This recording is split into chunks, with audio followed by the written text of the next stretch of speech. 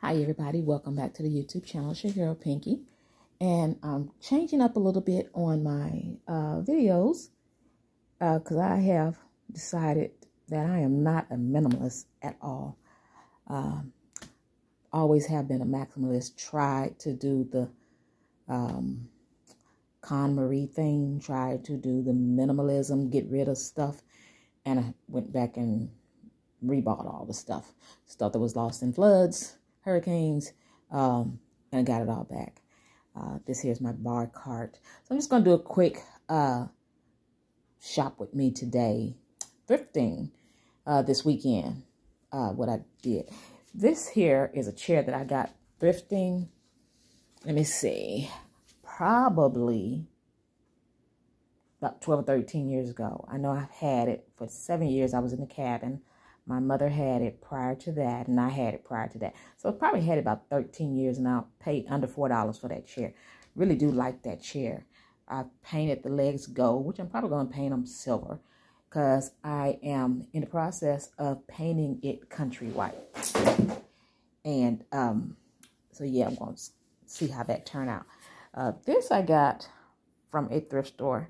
Well, it actually is a flea market in Sheridan, Texas. It was $1 and it doesn't work, but it's still cute. I can still use it. Got this a couple days ago. Oh yeah, and I also have a roommate, so you all will see random things that belong to her, like the walker, the car seat, and the high chair. So these tours, apartment tours of maximalism, is for me and my roommate, the baby. So you'll see stuff of hers in here because she's a maximalist too and can't even walk.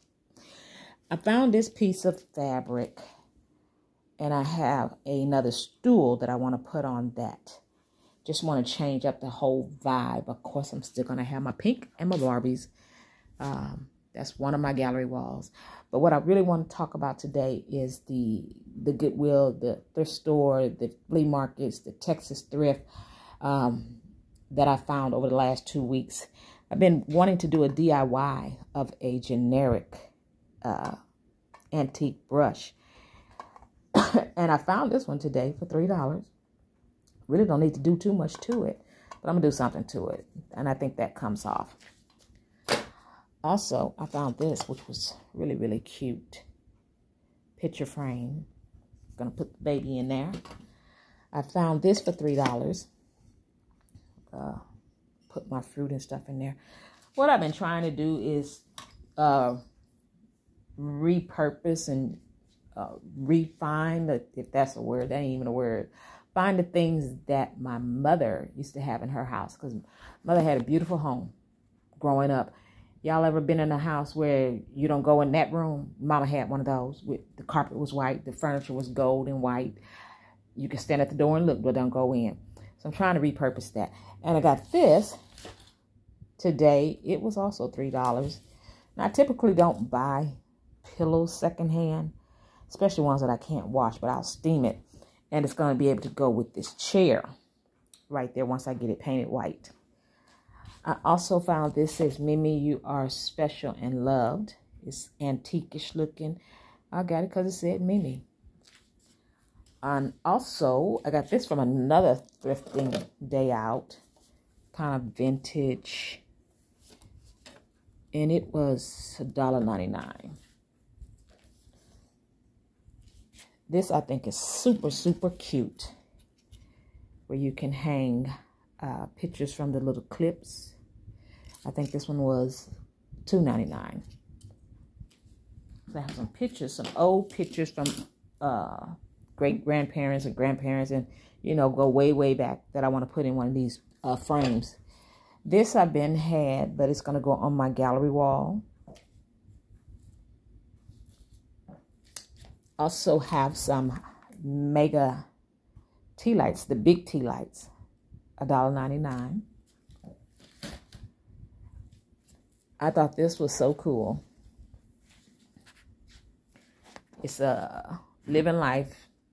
And what I plan to do is like put my mom and my dad's name down here at the foot of the tree, and then just go up with me and the kids and have our own family tree.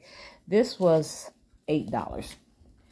Now, typically, when I go thrifting, I try not to spend over $10 on one thing, unless it's something really, really going to benefit me. This was, it says $4.99, but green today was 50% off, so it was $2.50. And I'm going to use the frame and some of the design index. I don't know what none of that say. Here's another frame to put family members in. I had originally picked this one up for the kids. Wanted to put the kids in there, the grandbabies. It was $3, and it came down to $1.50. This one was $5, and it wasn't on discount. So I got this one for the kids, for the 5 grandbabies. Put their pictures in there. Also, found this little thing. It was $2.99. Just needs a little cleaning and a little love to go with it. I found these in Sheridan at the flea market. They were $1 a piece to go with the table. This had been sitting in the thrift store every time I went in there. So today I'm like, it's time for you to go home. It kind of matches that pillowcase. It was $2.99, $1.50. Then I have these 2 pillowcases that get some pillows or stuff some winter clothes in there. That's one of them. And it kind of goes with that, but that goes for the kitchen or somewhere. And then this one. So yeah, those are my thrifting hauls for the last couple of weeks. Like I said, we're getting ready to do some apartment tours, some maximalism tours, because I am not a minimalist.